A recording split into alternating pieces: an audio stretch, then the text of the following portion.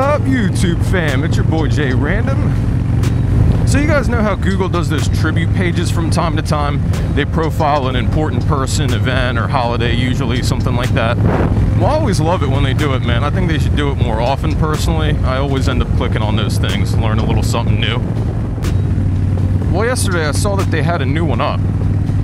So inevitably I clicked on it and checked it out. Found it pretty interesting. Figure if you guys don't want to read a bunch of text, rather watch a condensed video, I got you guys covered.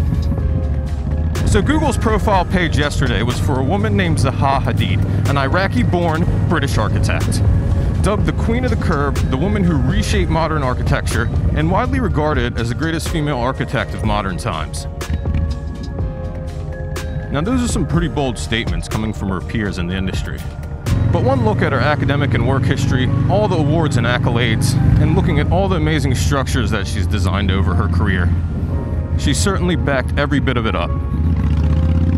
Hadid was born on October 31st, 1950.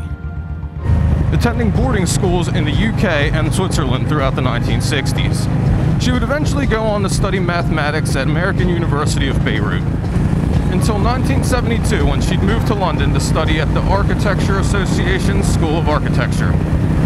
One of her past professors would call Hadid one of the most outstanding pupils he's ever taught.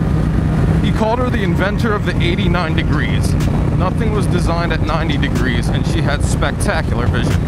Upon graduating in 1977, Hadid would go on to work with some of her former professors at the Metropolitan Office of Architecture in Rotterdam in the Netherlands. And 3 years later, in 1980, she would start her own firm, Zaha Hadid Architects, in the UK, once becoming a naturalized citizen there. Now, mentioning just some of the top awards, Hadid received the Pritzker Prize in 2004, the first woman to do so. Consecutively, in years 2010 and 2011, she won the Sterling Prize, UK's most prestigious award for architecture. In 2012, she was made Dame by Queen Elizabeth II, which is the equivalent of a male being knighted. And a few years later, in 2015, she became the first and only woman to receive the Royal Gold Medal from the Royal Institute of British Architects. Now, Hadid certainly left her mark on the world with her amazing structures and buildings that she's designed. But she also gave back by teaching the new up-and-coming generation in her field. Initially teaching at the Architecture Association where she went to school, as well as teaching at the Harvard Graduate School of Design, Cambridge University, and Columbia University. Now, Hadid has designed so many notable structures, it's just impossible to go over her whole portfolio in this short video. But while I was doing my research, I picked out a handful of the ones that really spoke to me and I thought were really cool. Fair warning, I'm sure I'll butcher all of these names. The Dongdaemun Design Plaza in Seoul, Korea.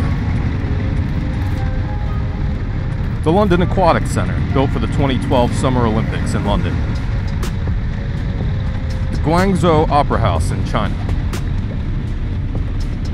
The Sheikh Zayed Bridge in Abu Dhabi.